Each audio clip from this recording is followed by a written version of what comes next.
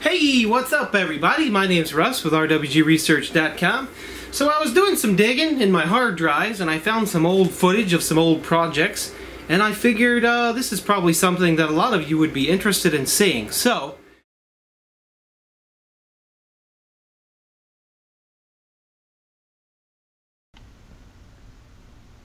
hello, mic check. All right, here we are. Hey, what's up everybody? My name is Russ, rwgresearch.com. So check it out. Today is 11/3/2017. I've missed quite a few days, so I'm going to run through everything really quickly. I'm going to show you what I've done, show you what I did, and talk about what's going on.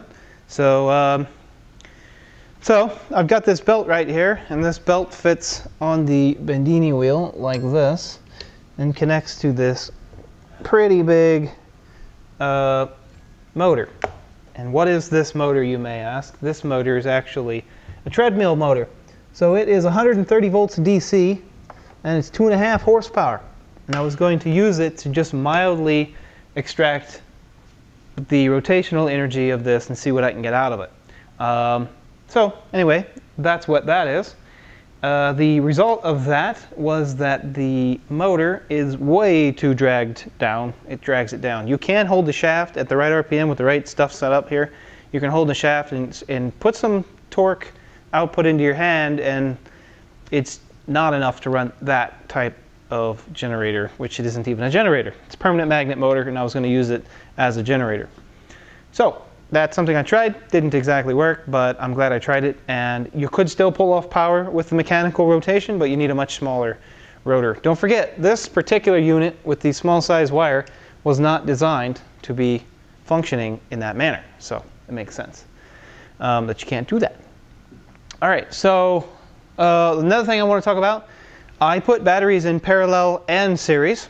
And so I had parallel series 8 of these big batteries, 100 amp hour, and parallel series, the 35 amp hour that we've been using.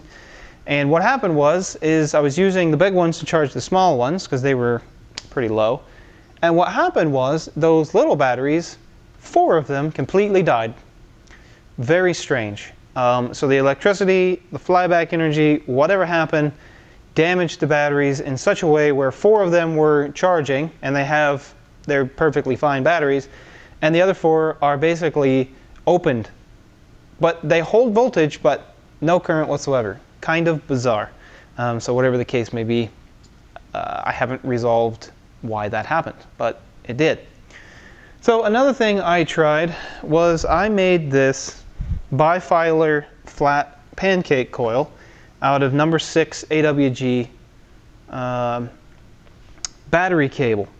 And so what I was trying to do with this is I was trying to put something in the line. I was trying to put what you would consider a node in the line of this system. And the goal for that was to actually extract energy using either the magnetic field of this coil or through actually putting a bridge rectifier or something across this coil. And it was pretty cool. You could put this coil in the line. It's pretty well a dead short. It's about 10 feet of this wire each. So 10 feet total, I mean, 5 foot each, something in that range. And it's very bizarre because you could put a bridge rectifier across here, or a half bridge, and you could get, 12, 13 volts with a little bit of current. I don't know the exact amount of current, but you could get some out of there. And it was kind of cool because I'm not sure how much that really affected the unit because it already has to go through this wire. You could actually put one of those at every single point you have a connection. So it was almost bizarre. Yet that's what I was trying to do. And the other method was to put a coil on top here. So by putting a flat pancake coil, an induction coil from an induction oven with the ferrite in there. Without the ferrite it wasn't very good. But with the ferrite you could actually get some good high voltage potential with a little bit of current, but not much. So the second thing was to connect this in different places. So I connected it on the ground, I connected it on the flyback side, and I connected it between the positive side. And what you'll note is that on the ground side you have current going up and then it sharply shuts itself off. On the flyback side you have a sharp turn on and then it slowly goes down. And on the positive input terminal here, you actually get current that goes up and then back down.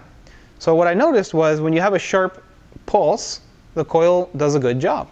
When you have a current flowing and it just does that and comes back down, it doesn't do very good at all. Like pretty well no effect. Even for induction purposes, it really almost had no effect. By the way, the coil was connected like spiral wound, as you see in Tesla's patent, so connected inside back to outside and so forth. So that was that, and I tried that, and kind of some interesting results there. And there's more to explore with low impedance, super low impedance transformers. I didn't really have one, so I just used that coil as my low impedance transformer. So as the last stage of this, as today this unit is going somewhere else, it was brought here by an individual to test, and now it's going somewhere else. It's not mine. So I wanted to test one last thing, which was, can I connect the input to the flyback charge station back to the input? And the answer is yes. So let me show you exactly what I've done. I've connected these power supplies. I have one of these on hand, and I got a few more. And these are about 88% efficient, made by Phoenix Contact. And they are 24 volt output at 2 amp. And you can adjust them from 22.5 to 28.5, which is perfect for getting over the voltage that we need. And DC input, it says 90 all the way up to 350 DC, or you can do AC. And the higher the voltage, the less amperage it uses and the more efficient it is. I've been running it around 260 volts is what about this thing sits at. And then you can adjust the voltage and get the current adjusted. And you can do that just right to get everything balanced and charging. So it's pretty cool. So let me go show you on the other side of this unit how I've got these connected and what else I'm doing.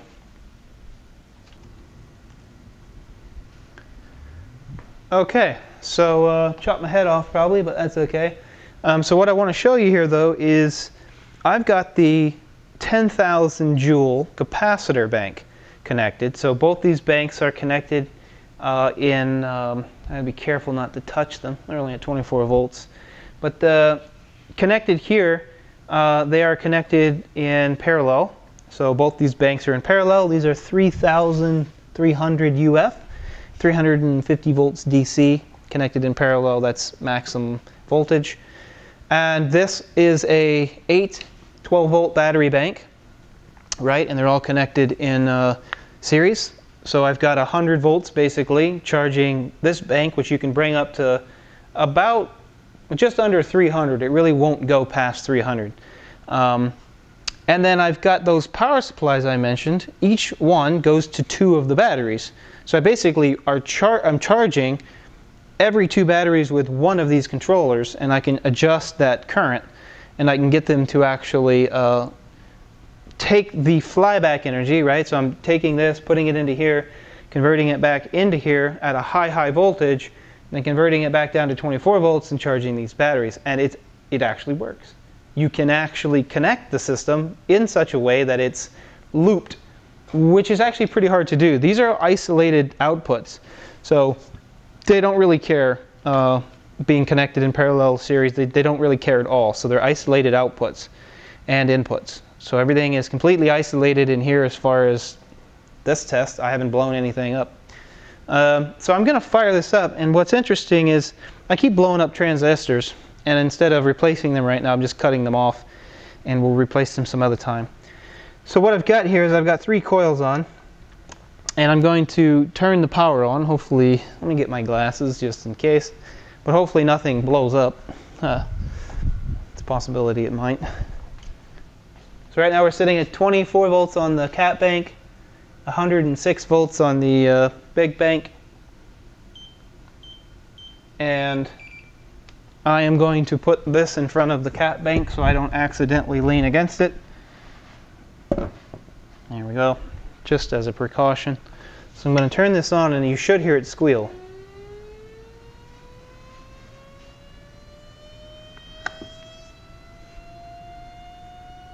Now what is it doing? It's charging the cat bank. It's at 98 volts, 90 volts, 91 volts. These are going to start turning on. They're already on. And they're going to start putting out amperage, and I'll show you that in a minute. And so they are putting out amperage. okay, back into the batteries as the system is running. Now, what's happening is there's an oscillation going on, so the rotor's not spinning. So this is the only coil that's on right now, the bottom one, that's the trigger coil. It's the only one that's on, and it is related to the capacity and voltage over here. That's why the frequency is changing, as you can hear. Now if I flip another one on, I killed the oscillation. So I'm going to turn this back off and turn it back on, and when I turn it back on, since it's biased, it starts oscillating. I'm going to try another coil. What I'm trying to do is get the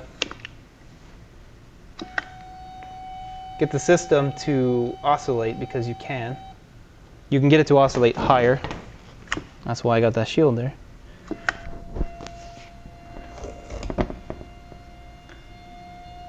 So things are in a situation here where I can't flip any more on, but when you flip another coil on, you actually get even a higher frequency. Like that. And then you can go even higher. But eventually, it gets out of self-oscillation mode and you have to start it over. Usually 2 and 3 is the ones I've been using, but they're not happy, so 10 it is.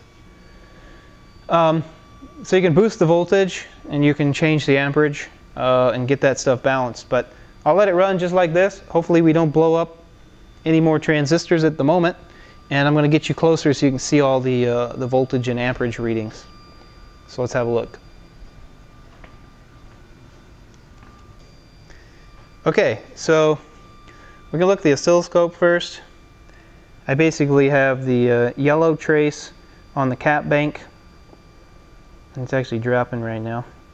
I have the purple on the battery bank. And then this is the math function. We can turn it off, I guess. And then I have the blue on the current probes coming out. So these guys right here. So I've got all these current, oh man, I'm zoomed way in. I got all these current probes, or all these at the same place, all reading at the same time, so I can calculate all of the current, right? So this is the voltage across the battery bank here. This is the current for each one of these outputs in order. And then I'm pulling about 0.9 amp. And you can see here I'm pulling 874 milliamps. And if you added all these up, 0.6, 0.6, 0.6, 0.6, that's 12, so that's 26, 2.2, something like that. And there you go, it's at 2.5 basically. I guess it's, yeah, okay, it's about right. It's a little different. I'm not 100% sure why I did set everything, but it's a little different. You can't trust this 100%, but anyway, the point is that, yeah, it is feeding back. So I'm only putting, right, you got to take this as your voltage measurement times this current. That's what I'm putting in. This voltage times this current. I'm sorry, the green and the purple is what I'm putting in. And the purple and the blue is what I'm putting back in through the power supplies in total. That's additive, so it's actually only putting like less than that. I wouldn't call it 0.6, which is about what I'm reading. But anyway, it's very interesting because actually you got to do 25 volts, you got to do each bank, you got to do all the calculations. It's a bit tricky. It is, from my understanding, not gaining, but I really don't know. I didn't give it a chance to get high. Once this voltage gets up to like 230, you can let it sit. But anyway, it's interesting because I have the flyback charging this cap bank, and I have that going into these isolated DC-DC converters, and those are all running to each battery bank. And I truly am feeding the energy back into the system. So it's pretty cool because it's actually a challenge to get a system to be looped without having ground problems and power problems and all that. And these power supplies do a pretty good job, but they're only like 88% efficient, so they get pretty hot. They actually get pretty warm. You'd have to calculate all that heat loss and figure out where you're at. And it's a bit of a disaster if you try to do all that calculation. But you can see it's in self-oscillation mode. So if I go way out, you'll see it's just oscillating at every single point. It's not rotating. So I will fire it up in a rotation, but for now it just sits there and it's happy. And like I said, if you change that, you change the frequency, because you change the amount of inductance, capacitance, reactance, and all that fun stuff, and you change the, basically change the cell frequency. All right, so there you go. So I'll shut this thing off. You can see these are now dying down because of the voltage drop. Usually this thing's up real high in a voltage, and so it doesn't drop that fast, but I don't know. It's been running all day, and then I shut it off, and I'm sorry, it shut itself off, which means maybe it was getting up to a point where the self oscillation between these batteries, the coil, and that cap were not quite right where they need to be, and so it quit. All right, let's put you back on the other side, and I'll give you a few more thoughts. Okay, here we are. All right, well, here we are. I've done a lot of testing. I want to give you some conclusions as they stand for now. I tried a few scenarios where I was taking one battery bank in series, charging another battery bank in parallel, putting the motor between those two, so the positive energy was like transferring from one battery to another. What I learned doing that was that when I have more than one battery to my series batteries, the capacity changes. So you have 300 amp hour batteries, that's 100 amp hours in series, but you triple the voltage. So on the other side, if you're trying to charge 3 batteries in parallel at a lower voltage, because you want to use the difference in potential, you cannot actually charge those batteries at the same rate, as far as what I could tell. It's good, but it's not great. And the reason for that is because 3 batteries in parallel are 300 amp hours. So you're trying to charge a 300 amp hour battery with 100 amp hour battery. So that was my conclusion. So I thought, well, if I had 3 of them and I could just do one and then put another bank on the flyback, maybe I could get that system to work. And I didn't get to explore that enough, but just from the brief testing, it was not as helpful as I was hoping. Interesting nonetheless, and still worth exploring a little bit. But my thought is that if you had the same amp hour batteries parallel series, then you could charge actually the one 12-volt battery with the 3 12-volt batteries from series to parallel, and you could run the motor in between, and you'd have a fully charged battery when you were done, or very close to it. And then you'd use the flyback to charge a few other batteries. So there's a lot of options going on. And then you can put these coils in place, and the pancake coil, low impedance induction coil or something, and play around with these ideas. I did a lot of this, and my conclusions are kind of like this. You can take energy and transfer it from one place to another. I could put energy in these capacitors and transfer it through a coil to another capacitor with really high efficiency, if everything was tuned right. In this system, you're only playing with like 3 volts, or maximum of like 20% of the battery capacity, right? More like 10%. And so from like 12 volts down to 10 volts or 11 volts. So you're playing in this window. You can't ever bring it down to 0, where a capacitor, you could transfer all of it, all the way down to 0. So that's the difference here, is if you're taking these batteries and you're dumping it into this coil and you're trying to charge another set of batteries with it, it works pretty well because you're capturing most of that energy. The losses are in the resistance. These huge wires are very important because it keeps the losses of the system down according to resistance. What's also very interesting is that the ground line, the negative feed here, is the only place that the system is connected to ground of these batteries. This battery is connected to the ground of the charge bank, and the center battery, the same ground, goes back into this. So what do you have? You have current on the ground side going up and dropping off. Technically, that is the only input you calculate, because it's the only place that the ground side of this run battery is connected. So you only need to worry about the ground side. When you measure the high voltage flyback side, you see that the current jumps up and comes back down, and it's usually less. So what I found out was at low voltages, so Bedini and others always say never put a lower voltage battery on the flyback side, always put an equal or higher value. Well, when this bank is below 100 volts, you see that the current curve, right, input current is like this, and output current is real slow. It takes forever for the current to get back out of the coil. It's kind of interesting. Try to do some calculations to see if that much more current was useful, but because you were at a lower voltage, I'm not quite sure. I kind of still wonder if there's a way to extract that amount of current, but when you take that amount of current times the voltage it's putting out, it equals the exact same amount of energy. So it doesn't really help you. So I basically learned that you can take energy and you can transfer it into a coil, you can create a magnetic field, you can take that energy back out of the coil, you can dump it into a cap bank, you can run it back and loop it back to the main battery. And what do you get? I actually need to run this exact test for weeks and weeks to really find out. And I don't know if I'll get the opportunity. At the moment I won't be doing it here because, like I said, this is going somewhere else.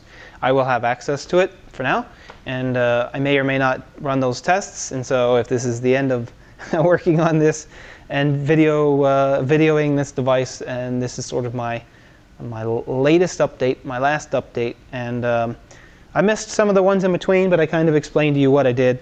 And like I said, right now I'm running on 100 volts. I will say that the higher the voltage, I think the better this device works. But I haven't confirmed that. It's just a hunch. And yeah, this has been interesting. It's been a really wild ride. There's been lots of other things happening besides just this, and it's kind of been mind-boggling. And here we are at the end of it for now with this setup in this location. So thanks for watching. God bless. Have a good day. Off to whatever happens next. I really don't know, but we'll figure it out when we get there. All right, bye-bye.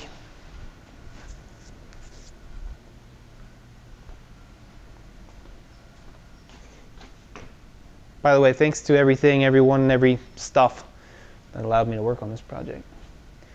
Lots and lots of thoughts. Here's a 96 volt battery charger, and those other batteries there. Power supplies I was playing with, these kind. I'm not sure if these are isolated, so I didn't use them. Yeah, guess we'll give it one last little kind of walk around, and we'll go from there. Happy tinkering, boys and girls. This is a pretty cool shot, to be honest with you. There's a lot, and back up even further, there's a lot going on in this one shot right here. Lots of stuff. Oh, Pulse Motor Build Off 2017. How do you like that one? All the meters are beeping over there, man. They're all beeping.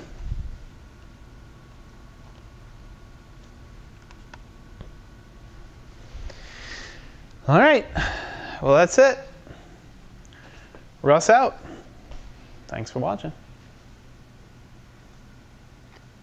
All right, I'm gonna fire this thing up some more while I got the time. Bye-bye.